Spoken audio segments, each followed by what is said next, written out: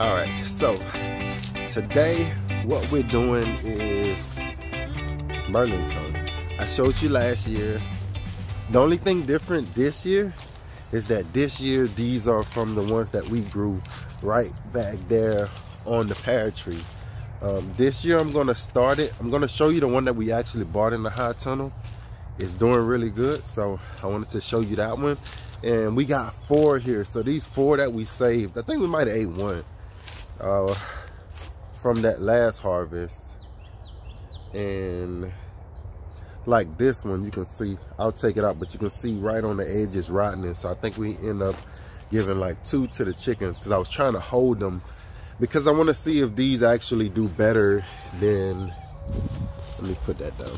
I want to see if these do better than the ones that we bought from the store. So what I got right here, I'm going to show you is, let me see if I can bring that down. I got little buckets, and that's kind of basically how we're going to start them up. So let me walk in here and show you first off. I think that it's actually doing really quite well. What do you think? So when I put it in, remember they had this long tap root that was coming out of the bottom, and I had to end up breaking it to actually get it back here.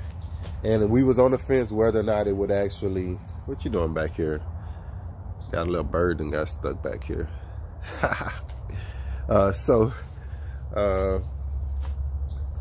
Yeah, but look at it. I think it was about, if I'm not mistaken, about right here when we put it back here. But you can see how it's grabbing. And what I like about this is the winter time. This is just what it's done through the winter. I know just from experience, everything back here, once the spring really hits, so it's still getting those super cold nights in here. The only thing is it's protected from the frost. So that's what's the difference in the high tunnel. I think because the high tunnel is so huge, that's the reason why it's like an ecosystem. If we had a small one, then a lot of this stuff probably would die from not being even like the moringa. You can see the moringa up there. A lot of this stuff would like really die if it wasn't for how huge the system is. If it was a smaller one, like I said, it wouldn't really offer that much protection. But being so huge, I'm gonna show you this. It's so, like, it holds the moisture. The heat from the ground at night goes up into the ceiling, and you see this water? I like to make it rain. I'm gonna show you this. I make it rain, so when I come in, I say this is my way of like making stuff rain. You'll watch. You can see this when maybe you couldn't see it, but you can hear the rain falling. And that's just the night, the condensation.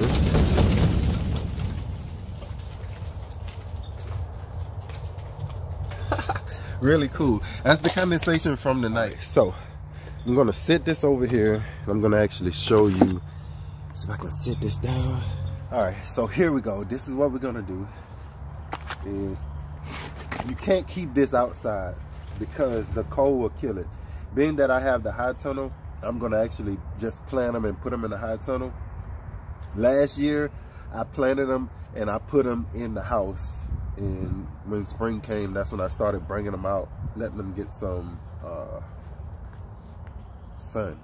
So this is my biggest one. Look at how huge that is. But look at that. It's like life. It's like it's opening up and it's giving out that life.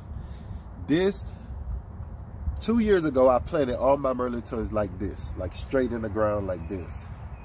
It's gonna grow, but it's not gonna grow that well. Last year, I went to a nursery and I saw they were selling a Merlinton like this. And I was like, the top was showing. And I was like, wait a minute. And the vine actually was coming out of the ground. So I said, oh, now I understand. So you actually, and this soil is kind of warm, so I probably shouldn't do this, but I'm gonna do it anyway. I probably should have put it in the high tunnel overnight.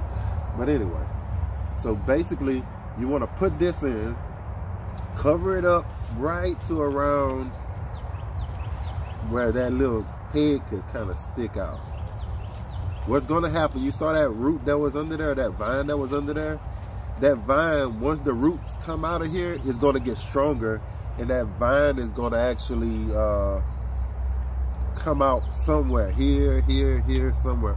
Once the vine comes out, you're going to take a little small stake and stake right where that vine is. That way you'll be able to train it up until the spring comes and warms up, and you can actually put it in a pot or in the ground.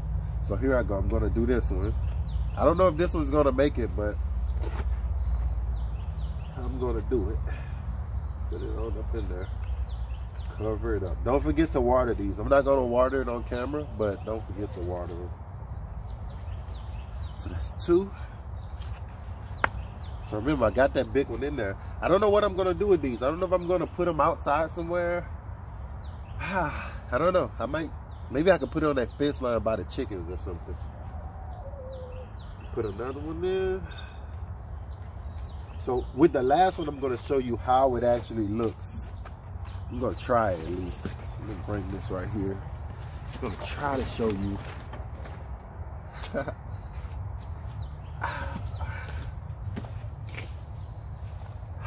this is how it actually looks.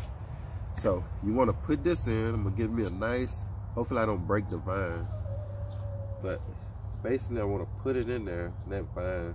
See how that's kind of, I want to slowly.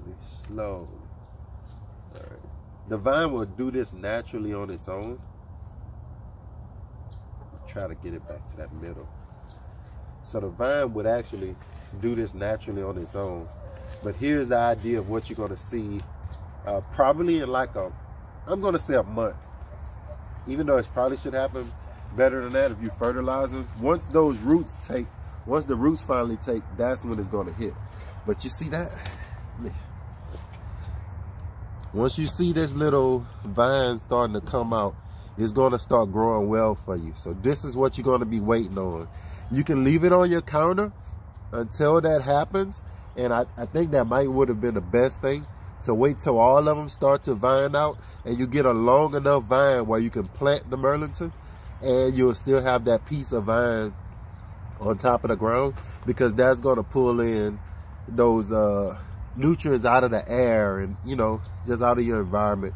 It's going to pull that sun, that photosynthesis, all that is going to help those roots under there grow even stronger. So either or, if you got Merlintons, either or should be a good idea. So go ahead, plant you some Merlintons. I gotta go, it's cold outside. I'm gonna throw these in the high tunnel. You see everything staying alive up in there, right? So I'm gonna throw this up in the high tunnel. And don't worry, I know y'all been worried about my high tunnel, saying that I'm not doing enough inside of it, all of that, but this year it's probably gonna get better, right? So got more plans. I'm still working on trying to understand everything, the environment inside of it. So we got more plans.